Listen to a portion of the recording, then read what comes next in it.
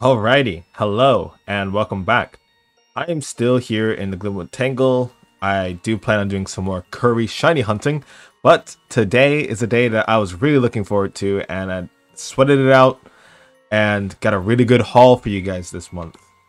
So, this month was Dratini. I managed to... Hold on, I think I'm in casual controls or something. Yeah, I'm on casual controls again. There we go. Oh my lord. I managed to catch 4 of these. Now, the thing that's really important to note here is that I only actually caught 1 on my actual walk. I was feeling really bummed. I was like, I'm not going to be able to make the same video I made last month, because I really do love the idea of having the full set Dratini, Dragonair, Dragonite all shiny. I was very scared that I would only get 1, but luckily for me, oh, this is going to take a while now to think about it where I'm at right now. Luckily for me, I pulled out an incense on the way back, so I really wanted to at least get 2 to 3. I did not want to go home with just a single shiny. And luckily, I managed to snag 3 more right next to where I live. On the turn going onto my street, I managed to catch another 3 shiny Pokemon. So here we're going to evolve all of them. I'm probably going to have to cut this now that I think about it. But we're going to evolve 2 of them. We're going to get a Dragonair, and then we're going to get a Dragonite.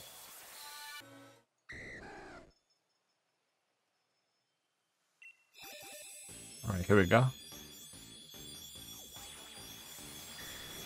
Yes. And then we got the Dragonite. And pull out the camp. It's really cool seeing him go from Pokemon Go over to... Oh my lord, you're so big. Big boys. Yes, all of you, please. All of you. Come on over.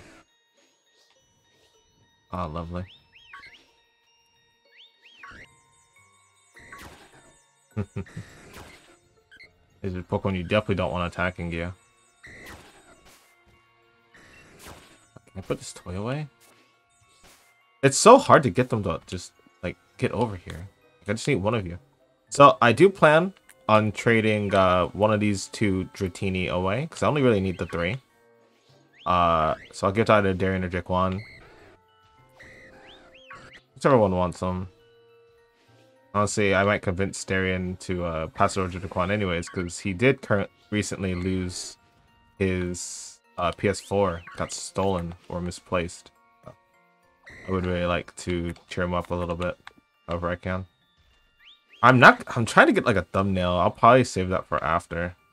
But yeah, I love it. I'm so happy with this.